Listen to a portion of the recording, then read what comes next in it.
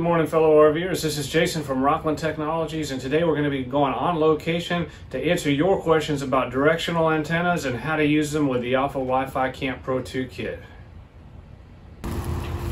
Alright, we're here on location with our Flagstaff ePro RV, and we're going to be talking a little bit today about the ALFA APA-L2410A directional antenna. Now, some of you have asked us, what is a directional antenna? How do I use it? So this is the APA-L2410A here in my hand. I'm just going to set this down, and we're going to go over how you want to mount that to your ALFA tube in the Camp Pro system. Now, if you look here, this is the omnidirectional antenna that ships with your RV, and we have shown you in another video that we want to get that up above the roof line. Now what it's doing here is it's picking up from a 360-degree horizontal pattern, so it's going all around the RV park, and that's great if you don't know where the signal's coming from. But if you do know where the signal's coming from, we can use a directional antenna to get better distance in that direction instead.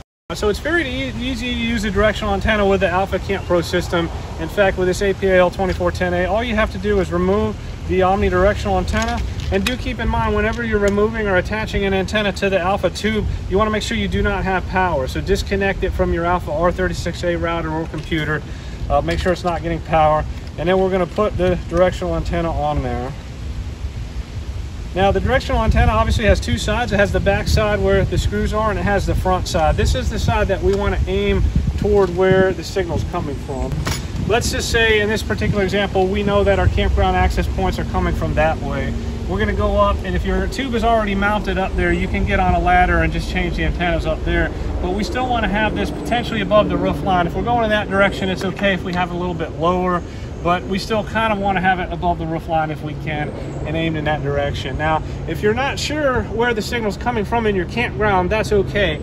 You can come up here and you can rotate the antenna at the base there without unscrewing it to different directions. So if your tube is like that, you can kind of turn it into different directions, and you can go back inside the RV and hit the rescan button. We're going to demonstrate that on the screen for you right now. The Camp Pro site survey screen will not automatically rescan when you move the antenna and show you the new signal strength. It's going to be important that when you come up here and you change where the antenna is aimed, you go back inside the RV and hit the rescan button so you can see live on your screen whether the signal's getting stronger or whether it's getting weaker. If it's getting weaker, that just means you've moved the path away from where the signal is coming from. So keep trying until you can improve that signal.